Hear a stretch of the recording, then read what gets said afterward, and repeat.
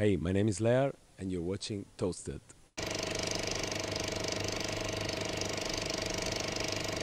So Lehar, welcome to Amsterdam again. Thank you. You played an incredibly long gig yesterday, and this is part of a concept, but I mean, this is a 7-8 hour set you're doing? Yes, last night was not that long. Was just a 6 hour set. But yeah, so far I'm doing minimum 6 hours to yeah, even 8, yeah, 9. Sometimes I think 10 maybe. But so far Watergate was the longest one, but I had the help of Musumeci and Sandrino who supported me. That must have been a nice set. Yeah, fantastic. Because we played the whole night the same BPM. We didn't go. There was a fantastic energy on the Watergate, on the water floor. We played the whole night in the water floor. There was only the water floor opened because it was a Wednesday, and we stayed the whole night 120 BPM, and people was dancing, was following us. So yeah, we played any kind of music from disco to afro, deep house, everything, acid. People was always following us. Very nice, very nice. So a 9 hour set flew by. Yes. I know. I wonder, how do you prepare for a set that long? I mean, But you know what, bro? I don't prepare the set. I never prepare the set. Of course, I prepare. I have all my music in the different folders, but I prepared all the music I have in USBs. I prepared the monthly folders. You know, I have January, December, November, but I did, for example. Couple of years ago, I tried to make a special folder for the night, and I was the one of the time where I didn't enjoy and where I didn't like how I played, because I think it's a mental thing. Maybe you you just close yourself. This is a personal thing. I just closed myself in that folder, so I say, okay, let's stay in that folder, and maybe I didn't go in the other one where maybe there could be music that could be good for the chance. And you never know what you find in a gig. You never know. Every gig is different, of course, and there's no easy gig, especially when you play all night long. You have to give everything you have, because yeah, always you have, and so you never know what to play, and you have to have the you have to know that you can play everything you have in the folder. So you say I just prepare myself. Sorry, just listening to the music I have in the afternoon. I listen. The only thing I prepare, maybe no, I prepare. I think is the first two tracks. That's it. Yes, and then I go. And then I already know now everything what I have in this year. So yeah. hey, of course, we remember you of this legendary bedroom set that you did for us at ADE. It was just I mean, 1 hour, but but everybody wanted you to stay longer. more. Yeah. Because I mean, you had to. I think you had to catch a plane, or somebody had to catch a plane. But I mean, that set was amazing. It's such. I think it's probably the smallest venue you ever played, right? Yes. It was packed though. I mean, it was so full of people. Yes, was the smallest. Yes, I think it was the smallest. Yes. People But are still but talking was about it. Very nice. Yeah. Thank you. I'm. Sometimes I think about that gig, and yeah, definitely we have to make it again next ADE for sure. But sooner would be great. I think a lot of people will show. I think we need to have a bigger bedroom this time. Yeah. Okay. Cool. Hey, again, that said, you didn't prepare at all. I mean, you just walked in. You felt the atmosphere. Of course, it was packed. I mean, maybe there were like 30 lucky bastards in this really small room. Everybody rocked the place, and they wanted you to stay. I mean, but even in such a small place, how do you get the vibe going? Because it must be tough, right? No, it wasn't tough, bro, because I saw the people that was so enthusiastic since the beginning. that that was everything spontaneous, you know. So the first thing I remember, I as always I prepared was the first track, maybe the second one. I knew, of course, that I had to start very quiet because it was an apartment, and yeah.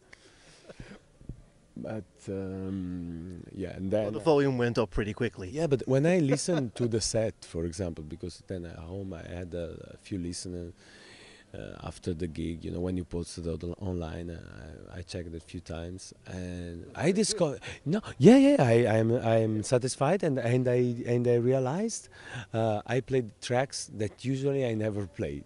You know, there are a few tracks that I never played. You know, there are a few tracks that in that period I was playing a lot, but there are also two, yeah, because it's a 1 hour set, that old one, and I never played, and I was like, how I felt to play this track. It was good.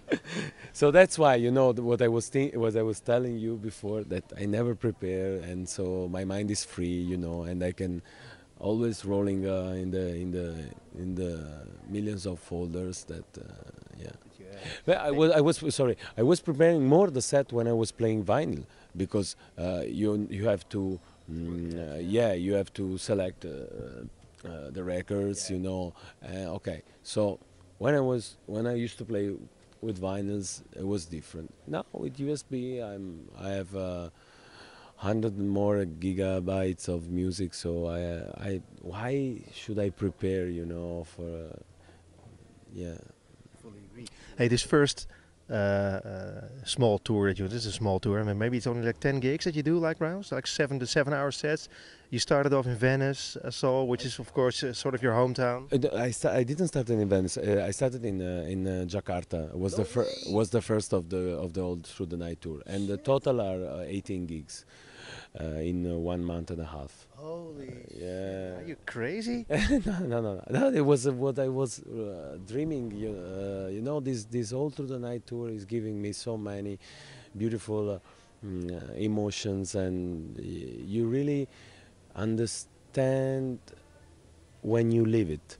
Because when you play from the beginning till the end, um, there's a particular feeling and link that you create with the crowd, with the people, you know, and you talk with every person, because when you play 6 hours, 7 hours, and I'm playing in not thousands of people of stages of thousands of people, but you know, so far very intimate gigs, maximum 600 people. But more or less, I recognize all the people I'm playing after 6 hours, you know. So I see everyone in the from the beginning to the end, what kind of night he's having, and in the end, they also are talking to you, are communicating to you, and in the end, it's so nice because you see that people is completely into your music, and you are completely. Serving them with your with everything you have, with your energy and with your vibes and with your of course music. And so in the end I saw that so far people is enthusiastic, and it's something that remains forever into you. I remember every gig I did so far of the tour. Yeah, I remember not all the gigs I did so far in my life, of course, but of the tour so far, I remember every gig. If I think, I remember everything. I remember few, more or less everyone. So far, there's no gig I'm not happy about it, you know. And this also because my booker Marika worked together with the other guys of the Dynamic agency. Worked did an amazing job. A lot of people were asking us questions. Okay, we enjoyed the set, loved him. We want more music. People checked your Facebook and saw there was a release in November. They saw there's a video where you're working with some vocals. Of course, now you're on tour. This is very demanding. But are you working on music? Yes, I always go to the studio because, let's say, usually on Sunday night, I'm always home. I take the Monday off usually, and Tuesday I try to go in studio, of course. Tuesday and Wednesday and Thursday I go in studio. Yes, it's important because I feel already lost if I love DJing, but I love also to to work on new music. So will there be a release soon? Now I have one Lehar Musumeci EP which is on the pipeline, and we still have to decide when it will be out. But I think for sure in the 2017, and will be the first EP together with Musumeci. We had a few remixes, 3 tracks. We have 6, 7 tracks together, but we decided to release maybe 3 tracks. Yes. But your music is really, I mean, I don't just want to listen to three tracks. Yes. I want to listen to a whole hour. You know, I mean, Yeah, I understand. I understand. That's why. Do you remember in the Florence Zephyr EP? It was a 4 tracks EP. Even the Magical Realism was a 3 tracks EP.